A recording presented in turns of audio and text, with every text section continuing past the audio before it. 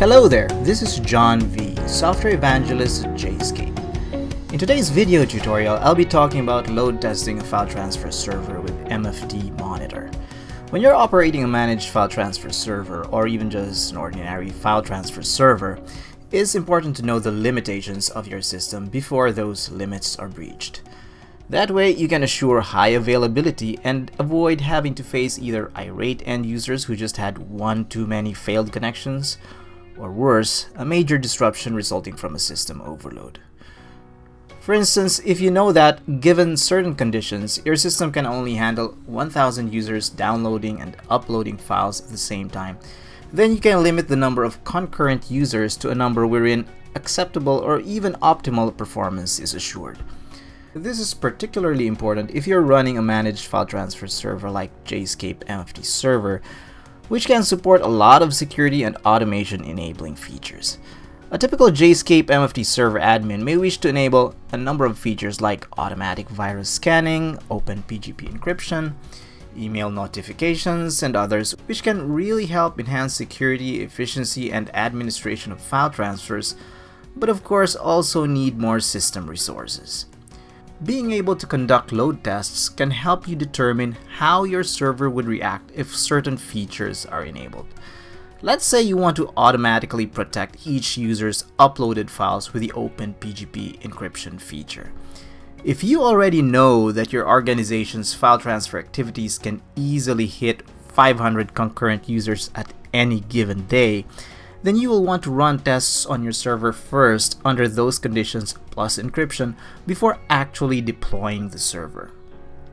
Or when you set out to choose a virus scanner solution for your automatic virus scanning operation, for example, you might want to test each of your favorite antivirus solutions first before actually deciding which one to buy. Normally, when people choose a virus scanner, they only focus on ease of use and the number or types of viruses the scanner can detect.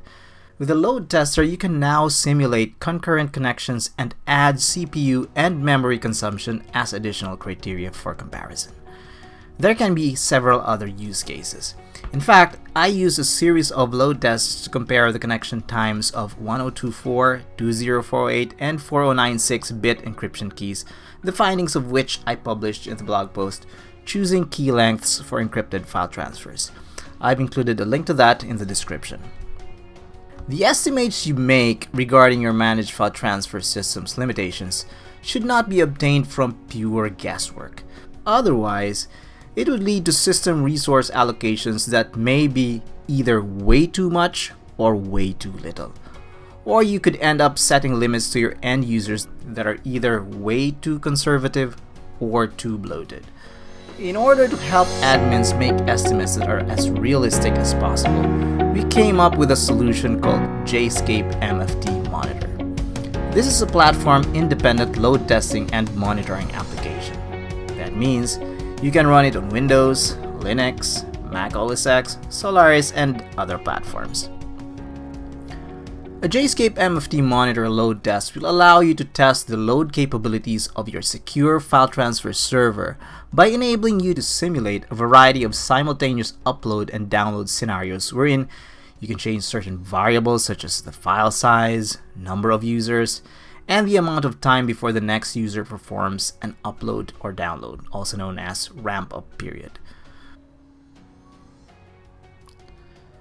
Let's now have a quick look at how a load test looks like. To do a load test, you need to create what we call a monitor. To do that, go to the Monitors module and click the Add button. You will then be asked to specify a file transfer protocol, which will then be used to transfer test files during the load tests. Use a file transfer protocol that your users actually use to exchange files with your file transfer server. Here I've selected SFTP, but you can also choose FTP, FTPS, so on and so forth. After clicking OK, you'll be brought to the Add Monitor dialog, where you'll have to enter information needed for the load test. Start by entering a name for the monitor, the IP address or hostname of the file transfer service whose performance you would like to test, and the corresponding port number. The private key section is for load tests on SFTP servers that require public key authentication. If you scroll down a bit more, you'll reach the access section where you can enter a username and password if you just want to authenticate using a single user. And alternatively, you can also upload a list of usernames and corresponding passwords via the Upload Credentials file option. Notice what you've seen so far are just connection settings, which will enable you to connect to the SFTP service you want to run a load test on. The main load test parameters, however, are found in the Load and Alerts section, specifically in the dialog box that appears if you click the first of two settings buttons. The settings inside the dialog named Load Settings are the variables I mentioned earlier. You can also ask the program to create a dummy file of a specified size, or you can select your own, which will then be used in the simulated upload and download sessions. Once the required fields have been entered, just click the OK button. You can start the test immediately or just save for later. Now, assuming you just saved it, you can run the test at a later time by going to the Monitors module, selecting your desired monitor, and then clicking the Start button. When the test is done, the result will be displayed in the Results tab. To view a specific test result, just select it from the list and then click View. You can also simply double-click it.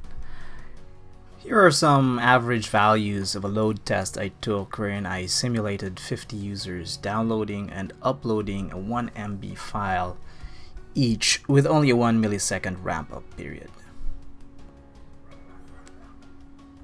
And here's a graph of the same test showing the upload speeds experienced by each client.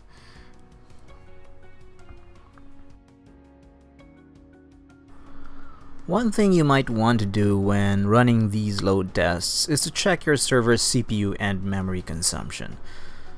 So this is what I got on my server when running a load test with 50 users, each uploading a 1 megabyte file and a ramp-up period of 100 milliseconds.